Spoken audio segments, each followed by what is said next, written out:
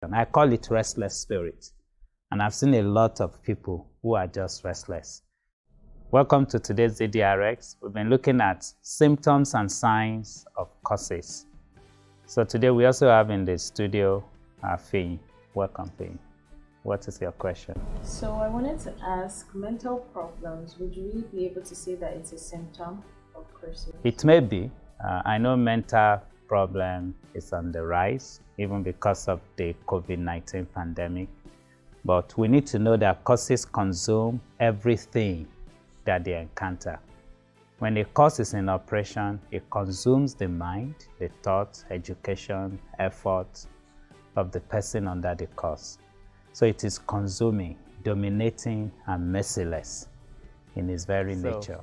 Madness, insanity, confusion, especially if there's a history of this in the family. In Deuteronomy 28:28, the Bible says, "The Lord will strike you with madness." It's in the Bible. And blindness and confusion of heart.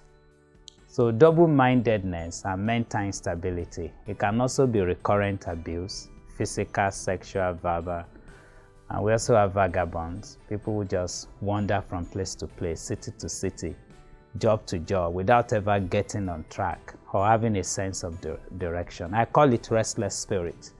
And I've seen a lot of people who are just restless, never seem to find a resting place or place to settle down. Psalm 109 verse 10 says, "Let his children continually be vagabonds and beg. Let them seek their bread also from their desolate places." So it's a possibility, just like it's on the increase with this COVID-19 pandemic. Let's say a blessing together in Psalm 124 verse 7. "Our soul has escaped as a bird is escaped from the snare of the fowler. The snare is broken and we have escaped." Also in Proverbs 4:18, "But the path of the just is like the shining sun, that shines even brighter unto the perfect day."